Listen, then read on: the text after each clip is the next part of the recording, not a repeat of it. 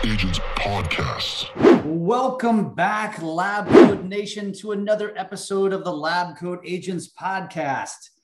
And we're going to get super interesting today. I couldn't think of a better word than that. And let me tell you why.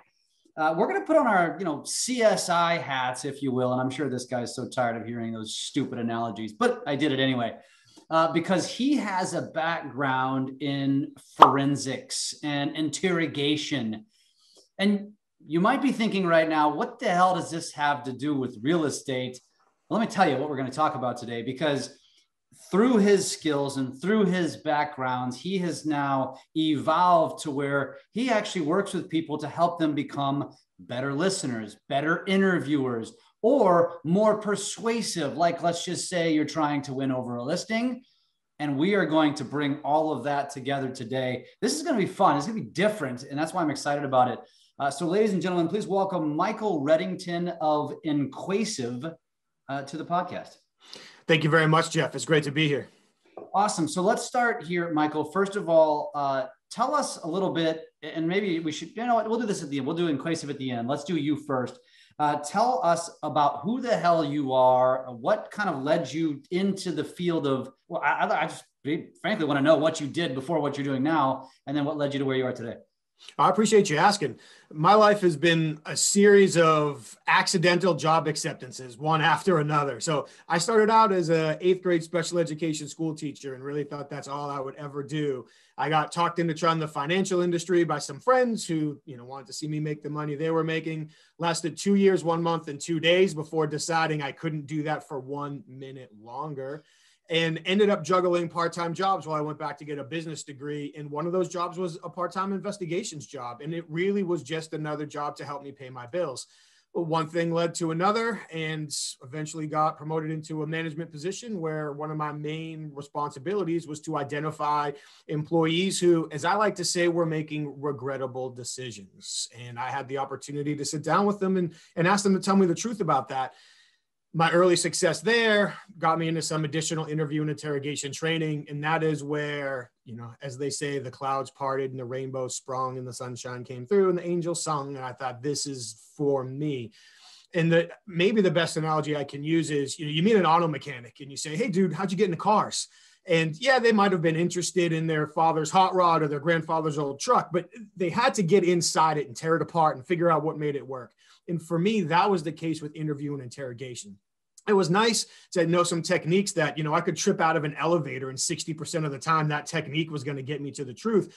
But I really wanted to understand, what does it take to sit down with a complete stranger with completely opposing interests, goals, fears, and motivations, where there is no such thing as a middle ground, and cause them to share the majority of the truth in a very stressful and sensitive situation. So unpacking that led me to achieve my certified forensic interviewer designation, which then got me recruited by the world's leading non-confrontational interview and interrogation training organization. And in the decade I had with them, conducting interrogations as a contractor and traveling the world, teaching federal agents, police officers, private sector, human resources, everybody, how to get the truth with, get this, rapport-based techniques, I came to 2 really important realizations. The first one is that the very best leaders and the very best interrogators capitalize on the same 2 core skills, vision and influence. And the second one is that, believe it or not, the cognitive process that interrogation suspects experience when they truthfully commit to saying I did it is essentially identical to the cognitive processes that customers experience when they commit to saying I'll buy it, and employees experience when they commit to saying I'll do it. So with those realizations in my back pocket, I transitioned away from a full-time interrogation career. I still dabble in it because I think it's fun, but now I spend the majority of my time working with executives and business professionals, teaching them how to apply strategic, ethical, observation, and persuasion techniques with our disciplined listening method. So there's no waterboarding? Oh, that's the advanced class. No waterboarding. I love it, man. So this is a very natural progression of a career. PE teacher to financial planner to investigative work to certified forensic interviewer. I mean, I don't think anyone would ever draw it up that way. That's fascinating. I love it. And so here, before we get into the business side of things, I always like to get personal with people. And I'm going to be honest, I got to know, you've got to have a story that you can share that's entertaining, or an example of somebody that you interrogated that is fun to hear about. So what do you got? It always comes down to, you know, what's fun for me versus what's fun for other people. What's fun for the masses? What's fun? Well, just tell it. Yeah, fine. What's fun for you? Tell us a story about something that happened. Because most of us don't. I think there's listeners right now thinking, interesting. Never had a conversation with somebody like this before. So tell me more. Yeah, I mean, there's a couple that jump to mind, but again, they're more fun for me, I think, than they are necessarily for other people. But I think the one that jumps out, and I'll keep the story short, so I try to get the entertaining context in without completely jeopardizing the entire conversation we're looking to have today. But long story short, several years back, I got a phone call. They called my former company. I happened to be the guy that answered the phone that day. So we got the phone call, and essentially it was a Fortune 500 national company that I'm willing to bet all of your listeners have seen a commercial for at some point. They're nationwide, where their president of consumer marketing was retiring. So they were going to do the natural VP becomes president, director becomes VP. But in the prep process, they begin to hear rumors or heard rumors that their director had been committing some fraud and had been stealing some things. And that obviously was a big problem. So they call us, I answer the phone, and they say, can you come out here Thursday? That week I actually could. And they say, okay, good. Here's the deal. They tell me what they want to do promotion wise. They say, if you can get him to confess, we're going to fire him. If you can't, we're going to make him vice president. Awesome. So I asked them if they're going to do an investigation, and they say, no, that's why we called you. Even better. So, you know, people that clearly don't understand how these things are supposed to work. So I go out and have a conversation with the guy. And again, using good techniques, taking a rapport-based approach, letting the conversation come to us, strategically working through it. Did he know why you were there? He eventually did, yes. So he didn't in the beginning. You go sit down with somebody and they have no idea. How did you introduce yourself? Like, what are you there to do? Yeah, I generally introduce myself in those scenarios in the private sector as somebody that's been brought in by human resources, and I'd really appreciate their assistance. I've found that if you stand in front of somebody and say, my name is Mike, I'm a certified forensic interviewer, and I have a few questions, you can kiss the rest of that conversation goodbye. And generally speaking, if somebody has either been involved, witnessed, or was a victim in an incident, they connect those dots really quick. So there's no need for me to confront them with that at the beginning of the conversation. So we go through the conversation. He ends up confessing to, I'm assuming, the majority of the fraud that he committed. I'm sure there's a few things he held back so he could feel like he got a win. That's fine with me. I got more than I needed, so I can feel like I got the win too. But as I was walking into, and I believe you're in the Midwest, as I was walking into the interview room, one of their investigators literally grabbed me by the shoulder and said, there's one more thing. Oh, gee, really? He said that previously, I think it was a couple of years ago, prior to when I did the interview, they had received some autographed Jim Thome pictures. And for any of your listeners that don't know, he's a Hall of Fame baseball player that had several stops around the Midwest. He's originally from Illinois and apparently a good guy. So they had these pictures that they were going to auction off for charity. Well, they went missing shortly after they got them. And word on the street was this dude had taken them home and hung them up in his kid's bedroom, but nobody had ever thought to confirm that. So not only am I now going into this whole thing about the fraud, but now they're asking me to get the Jim Thome pictures back. So yeah, whatever. So after I get the dude to tell me about, I'm assuming the majority of the fraud that he committed, we're about to transition to the point where I ask him to write it all down for me so I can turn it over to his HR team and they can give him the good news that he's now free to go apply for another job. I just look at him, I say, hey man, I really appreciate you being so professional with me and having the conversation with me today. Can I ask you one more question? He says, yeah. I said, how many days will it take you to bring those Jim Thome pictures back? His eyes get about as big as silver dollars. And he goes, dude, I'll bring it back tomorrow with the Mike Ditka footballs. Nobody knew he stole the autographed Mike Ditka footballs. So like, for me, that's a funny story. And there's pieces I didn't tell you about kind of his attitude and background and things that he had previously said and whatever. But for me to take a look at where the investigation started, how the organization had quote unquote attempted to handle it before I got there, his original attitude, and then getting the free Mike Ditka footballs at the end. Like, to me, it's little things like that make my day when they happen. So that might not be the most impressive example, but it sticks in my mind as one of the more entertaining. You know, I'll be honest, and I'm not a spring chicken, but, you know, I've been around the real estate world for 21 years. I didn't even know this kind of stuff existed. I didn't know companies hired forensic interviewers to basically, to give lie detector tests, essentially, right? I mean, I didn't even know that existed. What does a company pay for something like that? Well, I guess it depends on the company. It depends on the investigation. And as a certified forensic interviewer would be like a CPA for accounting. And I know there's designations for realtors as well. I don't want to throw them out there and get them wrong, but it's a professional designation of expertise. So being a certified forensic interviewer isn't necessarily a career in and of itself. It's a designation that investigators can earn in order to prove their level of expertise and capability. So I worked for an organization that we were basically interrogation instructors and contract interrogators. And there's several of those. We weren't the only one. So by the time people would call us to get involved with their investigation, the dumpster was fully engulfed. Like, it was very, very rarely that somebody called us proactively. We think something's going on. Can you help us figure it out? It was usually, we heard this happen. We tried to fix it. We screwed it up. It's been a couple of weeks. You think you can come in and fix it? That's generally the type of situation we found ourselves in. That's fascinating, man. So I can't be the only one here that when the word interrogation comes to mind, I immediately think of military.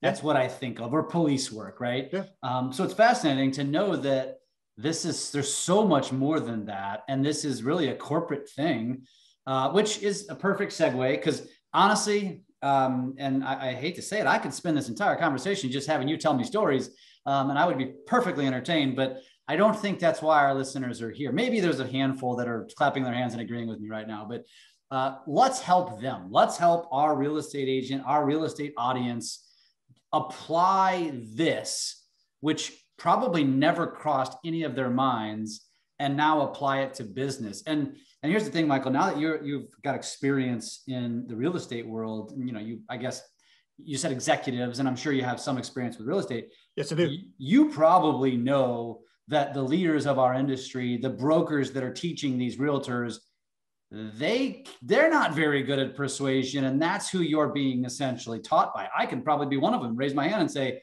A, I probably wasn't taught by somebody who's nearly the level of you.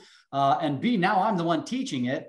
And I'm just a pretty good talker. I don't know that I have a certain skill set. So where does the conversation go from here when somebody in the professional world says, all right, how do I apply this to business? Yeah.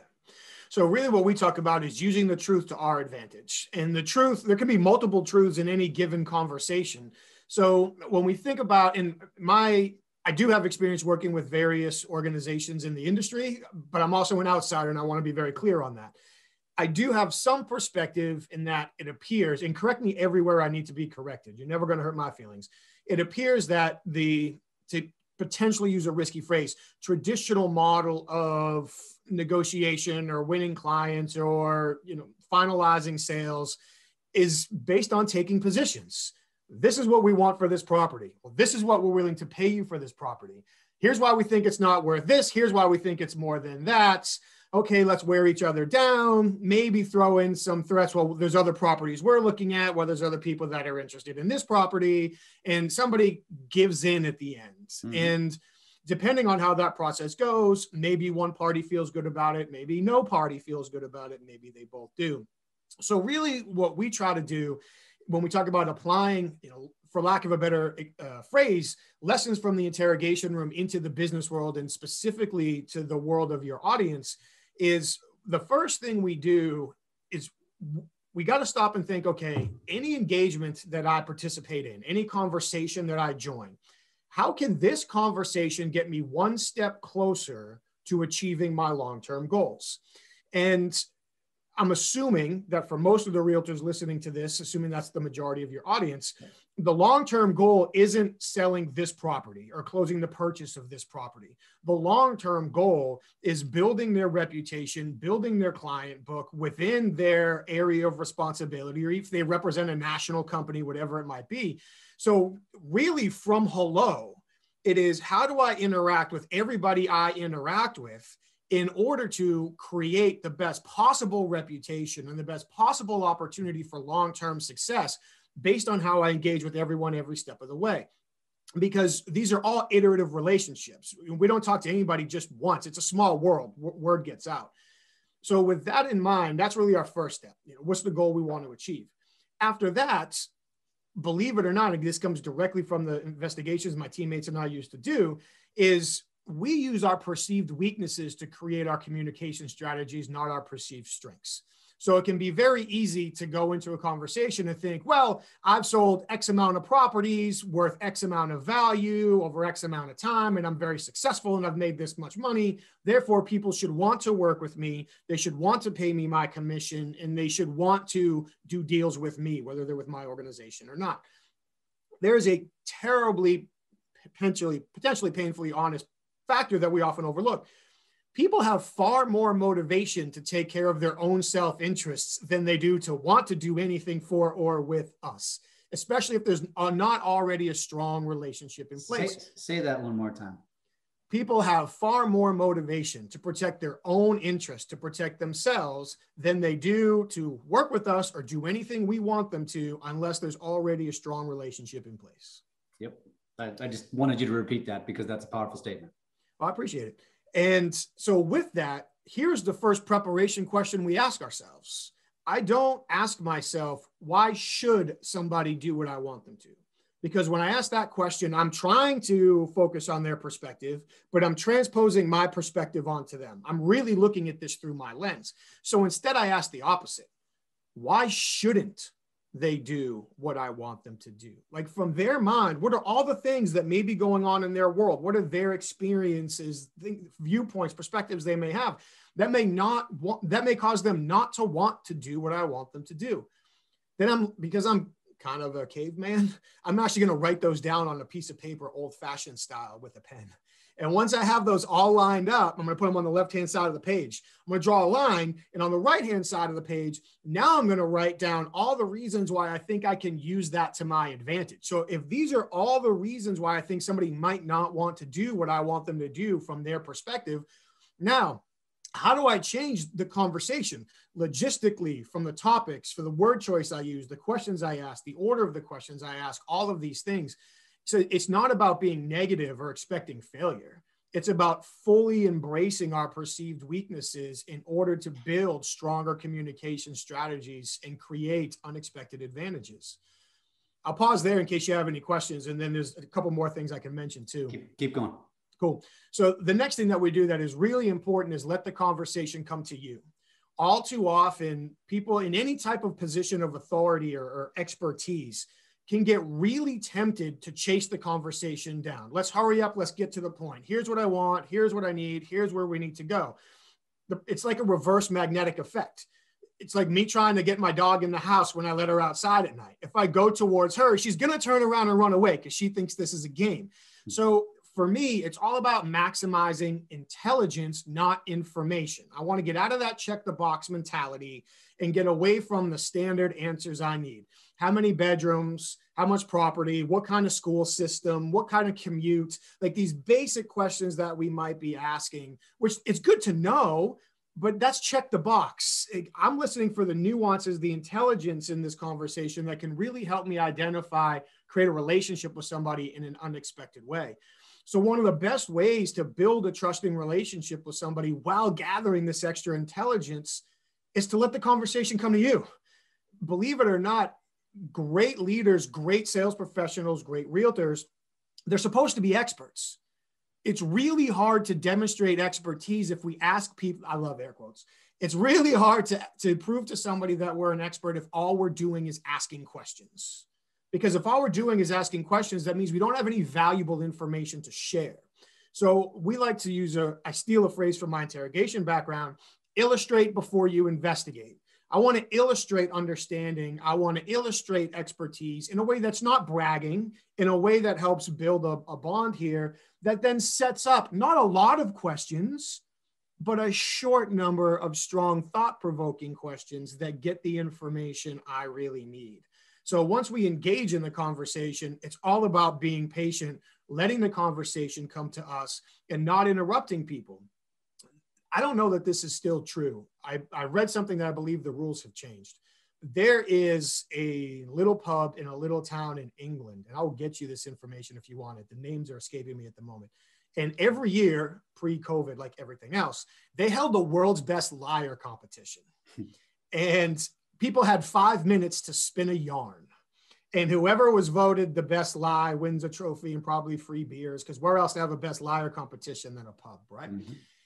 This may have changed, but at one point, the groups of people that were not allowed to participate included lawyers, professional salespeople, realtors, politicians. There was a few more. I think it might just be politicians and lawyers aren't allowed to anymore.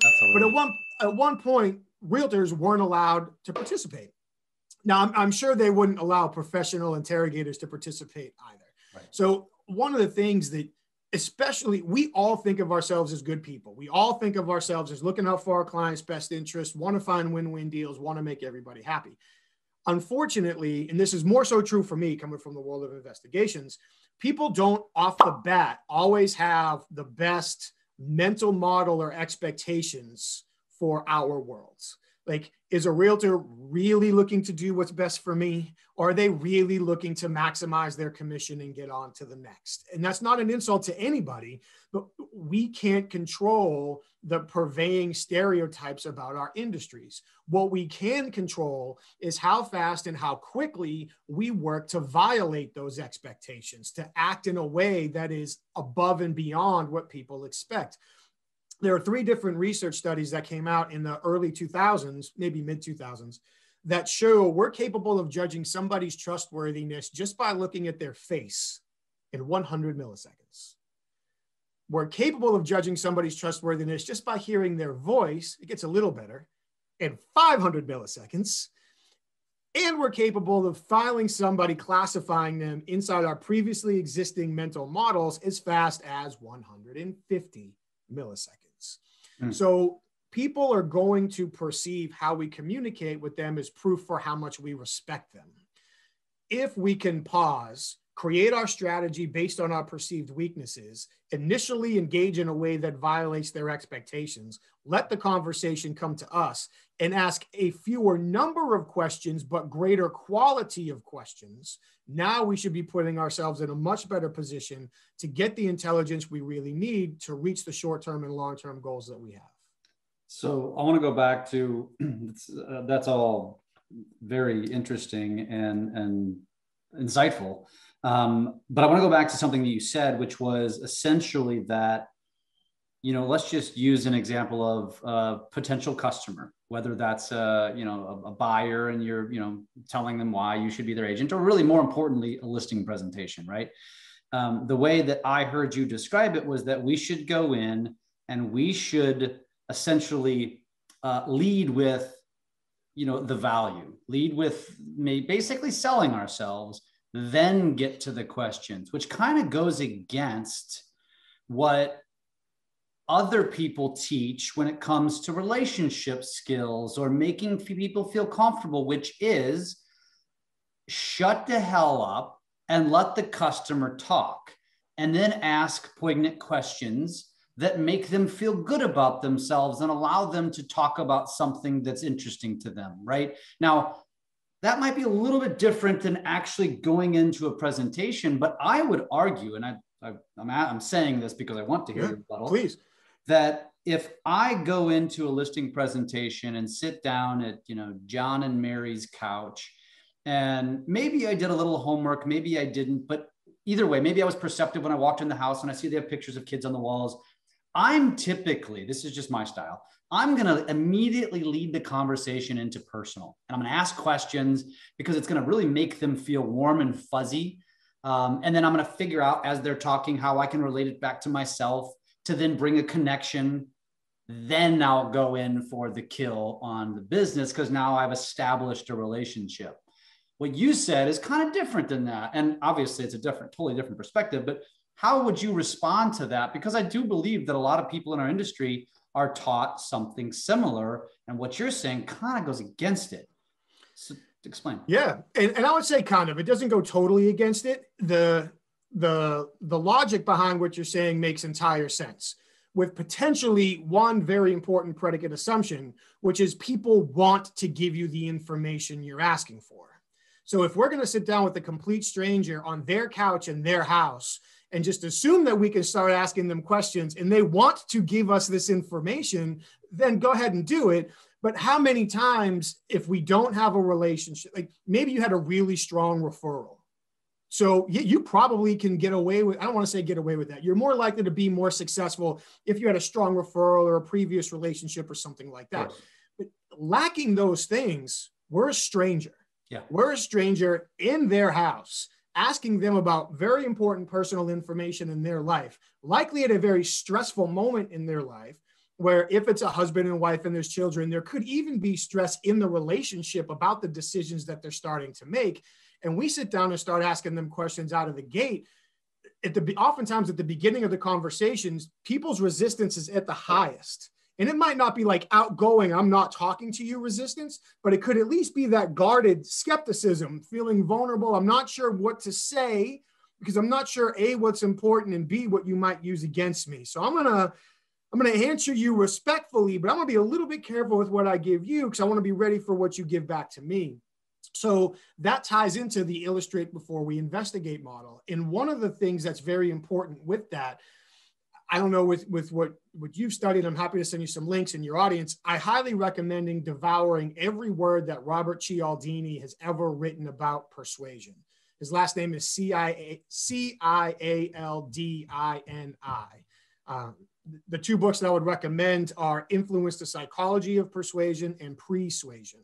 His first and most recent book are the ones I would really recommend. But essentially, there's 7 automatic mechanisms of persuasion that kind of lie dormant in our brain until they're awakened, and then they can lead us to accepting outside ideas that we wouldn't normally accept. There's your 30-second synopsis of one man's lifetime worth of work. But there's one thing we can do that I believe at least invokes 4 of them. When we illustrate before we investigate, we should not be using the word you. Because if I was to sit down and I was to say, hey, Jeff, I really appreciate you reaching out to me. I'm sure as you consider selling your home and you consider purchasing a new home, there's many goals and motivations that are driving you, but you probably have some fears and some concerns as well. And my job is really to learn what your fears are and what your motivations are in order to get you top dollar for this home and get you into the best home possible on the other end. That feels good to us. But every time we say the word you, we are about 6 or 7 times there. And we're poking them right in their self-image at a moment in time where they potentially feel stressed and vulnerable. So we're potentially offending their self-image. And I say potentially. And at the same time, we're not doing anything to build the perception of our credibility. Because as I say, you, this is clearly a singular conversation. But now if I come in, they welcome me into their home, we get all the initial pleasantries out of the way, they offer me a cup of coffee, we sit on their couch, here we go. Now if I lead it off with something along these lines, Jeff, thank you so much for inviting me into your beautiful home. I really appreciate it. From my experience, especially at this point in the process, couples who are looking to transition out of one home and into the next, especially with young kids, have many different motivations and also stresses that they're trying to balance as they figure out the best way to navigate the process in order to get from where they are to where they want to be as smoothly and successfully as possible, because experience has probably taught them there's going to be issues that they likely never even thought of. So really what my role in this, beyond figuring out if this is really a good match for both of us, is to understand what are some of those goals and interests and concerns as well that are likely shared across many of the people that we've worked with. So I can think back to my experience, talk about some ways on how we can try to alleviate those concerns together, anticipate some of the surprises, and get through this as quickly as possible. So the first question I have is, so now as I'm explaining this in a plural sense, I'm referencing my previous experience. I'm not saying you have fears and concerns. I'm saying often at this point in the process, we talk to homeowners that do have fears and concerns. You can palpably see their vulnerability levels start to go down. You've been here before. You understand this. You've had these conversations. If other people have shared this information with you, then it must be okay for me to share this information with you. And we don't have, to use the interrogation analogy, the proverbial swinging spotlight over their head where they might feel like they're getting attacked by questions. Questions can be perceived as invitations or attacks. We really want them to be perceived as invitations in order to get the information we're looking for. That's interesting. So I wonder how many of you listening right now are going to go back, rewind, re-listen to that again, maybe 7 times, and maybe even script it out and try to model that. And that's just such a minor tweak, a psychological tweak, but you're telling us as an expert that this really has a big impact on how it's received from our customer. Enormous, to the degree that this is a tool that I use in all of my important conversations. If I'm doing any type of investigative interviewing, victim, witness, suspect, if I'm doing candidate interviews for a client, if I'm engaging in any type of business development conversation, any type of negotiation, it's, for me, half the fun of using these techniques when my wife and I are negotiating on a car or a home or another big ticket purchase is watching my wife roll her eyes out of the corner of my eye because she knows exactly what I'm doing. This piece, and again, we call it illustrate before you investigate, is critical. And there's research from the sales field, completely independent, that supports it as well. If I recall correctly, it's the Rain Group, and in their book, Insight Selling, and I can get you the specific names of the 2 authors, but in their research, they talk about the 3 steps that we need to follow to truly connect with our customers are resonate, differentiate, and substantiate. So first, we resonate by demonstrating understanding of somebody else's world, which is really what we're doing using the previous technique in a way that doesn't come across as judgmental, assumptive, and doesn't counteract somebody's self-image. Is there another way of saying solving their pain? Yes and no. And it's probably a conversation for a whole nother show. But I would lean towards no, because there are 3 buying mindsets. People could be in a problem-solving mindset. They could be in a future-seeking mindset, or they could be in a currently content mindset.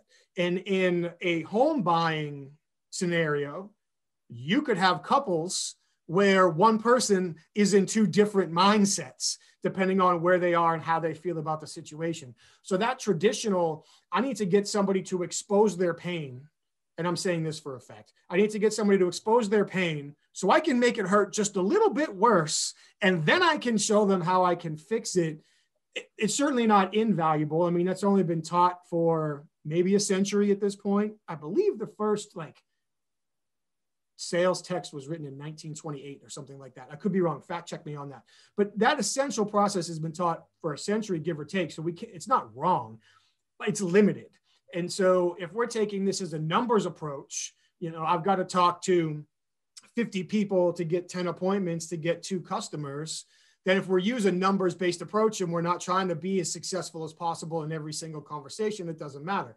But if we're taking a value-based approach, the way that we succeed in a value-based approach is by providing unexpected and unsolicited value. And that's not just through our products and services, it's through ourselves. How do we communicate with people? What kind of experience do we create throughout this entire process in order for somebody not just to want to choose to work with us, but especially in your industry, to tell their friends and their neighbors and their coworkers that this is the realtor you should be working with? Because correct me where I'm wrong again, I believe referrals are likely the single greatest way for realtors to explain their client book. Yeah, 100%. 100%. Well, and I cut you off by asking the question about the solving the pain. So I didn't know if you were going to continue it down with those 3. Yeah, I can go back to that. By the way, this is your show, dude. So you cut me off anytime. No, man, you're the guest. I'm just here to facilitate and make sure I bring out the best. So when you look at that, resonate, differentiate, substantiate, really what it comes down to is showing understanding of their world. It can be their problem, but certainly showing understanding of their world first, because that increases the perception of our credibility. Then we can go ahead and begin to differentiate ourselves, and then we can substantiate that differentiation at the end. But all too often in sales in general, and in your industry as well, people tend to start with the substantiate or differentiate right off the bat. Jeff, thank you for welcoming me into your home. This is a great opportunity, especially considering that I've been the #1 producer at my company for the last 6 years, and I have closed deals on X amount of properties at or above listing price, X percentage of the time. And honestly, I'm the top dog in this town. So you're lucky you got me today. And the added piece at the end is obviously for effect. But now we started off with substantiation. And if you have shown me no acknowledgement of my world yet, and you basically walk into my house and say, hey, Mike, what's up? I'm the coolest guy you've ever met. Here's why you should listen to me. That's not a great way to start that conversation, but it's a way that so many people do. So what we want to do is lead to our best point, not lead with our best point. So if somebody's success, their numbers, the listing price that they typically sell or buy at, if that is what they really want to push somebody off the fence, to get them to sign with them instead of another agent, we don't want to lead with that. We want to lead to that. When we think about persuasion, there's 2 basic persuasion approaches.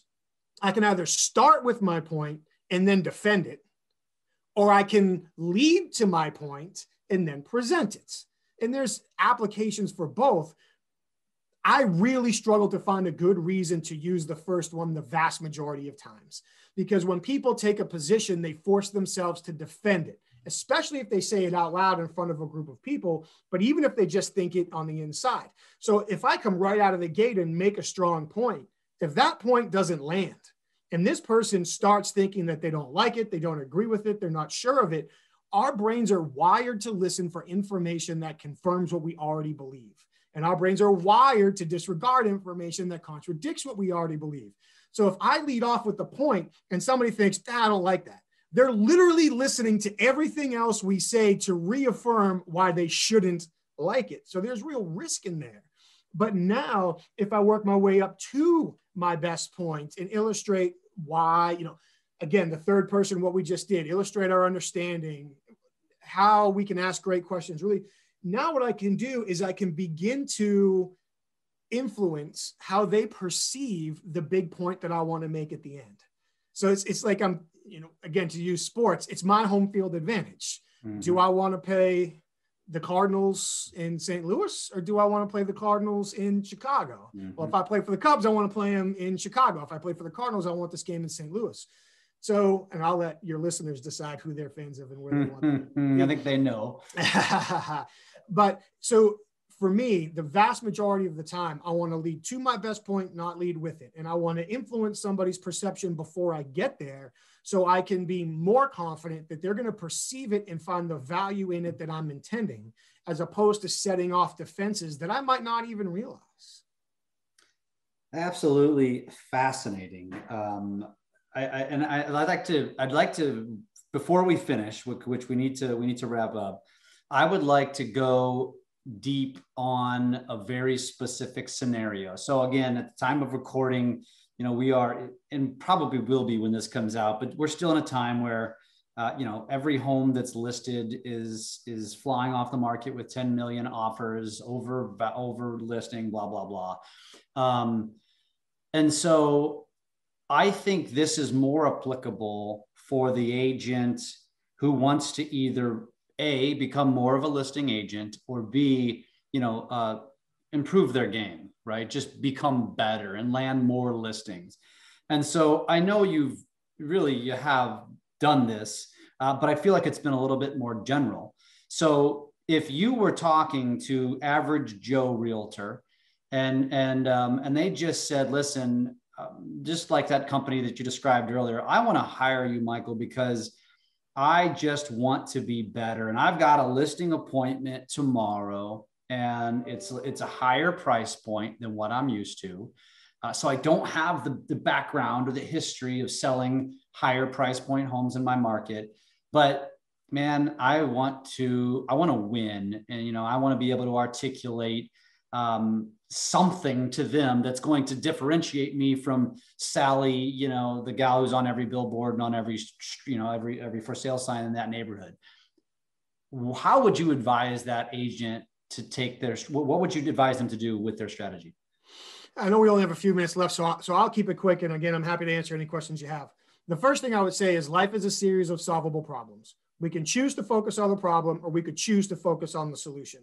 The fact that Joe has never sold a house at this price point, from my mind, is completely irrelevant. Because when you break down what it takes to sell a home, I'm guessing that within a relative margin of reasonable consistency, the process for selling a home is the same. We might feel the pressure is different based on the price point. And there might be some unique aspects in the homeowners who are selling and the potential buyers based on their expectations. Like people who buy at a Mercedes dealership generally have different expectations on how they want to be treated than people buy at a Chevy dealership. But the process of selling a car is the process of selling a car. So really, I would immediately turn the conversation to, let's forget about the price, because the price is going to create unnecessary stress within us. That becomes an additional variable that we don't need to balance, and it's going to cloud our judgment. So let's focus on, what does it take to truly connect with somebody, inspire them to say, okay, I'll trust you, let's do this. Sell that house in a way that best represents their interests and get them into a new home. If they're working both sides of the equation, get them into a new home at the same time. That's what we need to focus on.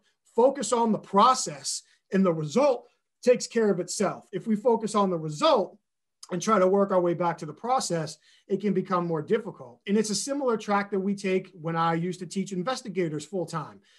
Well, I've got a $3 million fraud case. Good for you. That's the same process as a $30,000 fraud case. Like, there might be some other things that are different in there, but if we're focusing on the $3 million, we're creating additional pressure that's unnecessary for ourselves. And oh, by the way, if we've been working there the whole time while $3 million worth of fraud happened, there's another question we may need to ask, but that's after the fact. Mm-hmm. But back to your example. So it really starts with, and I'm stealing this from a former special forces operator that I had a brief moment in time to do some work with. But one of the thought processes that he left me with is the concept of stay within your circle.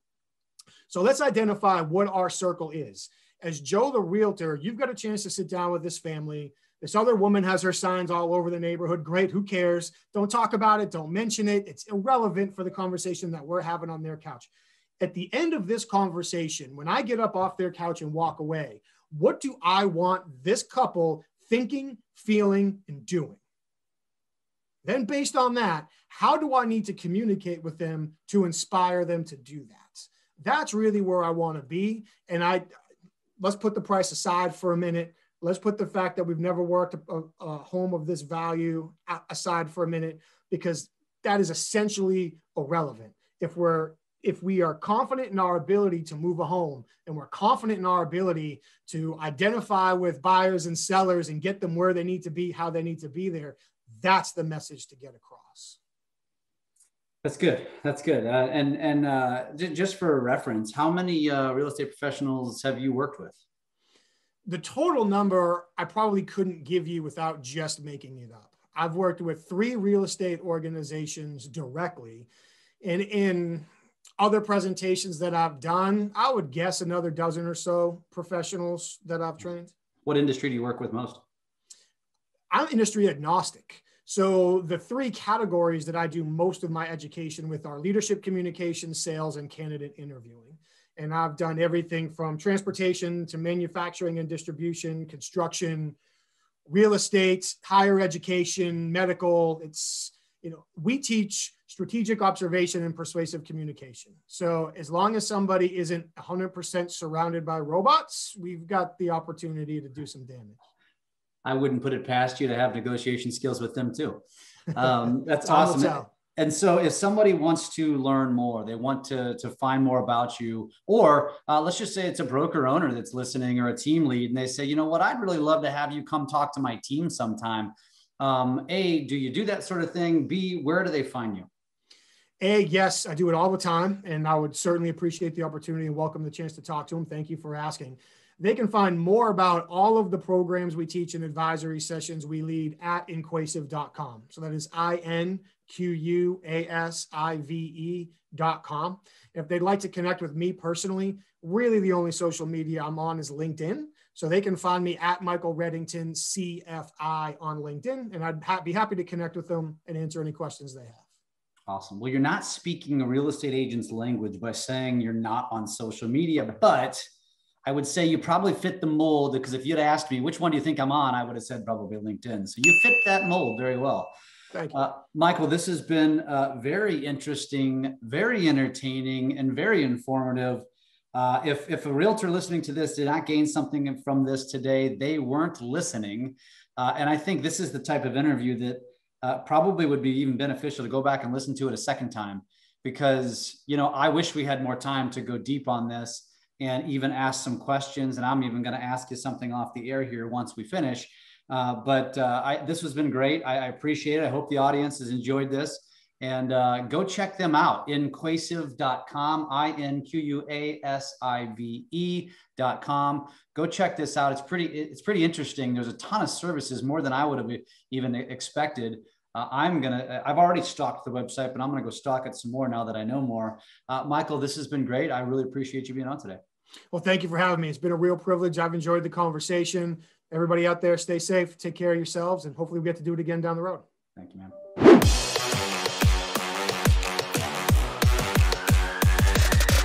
LabCoatAgents Podcast.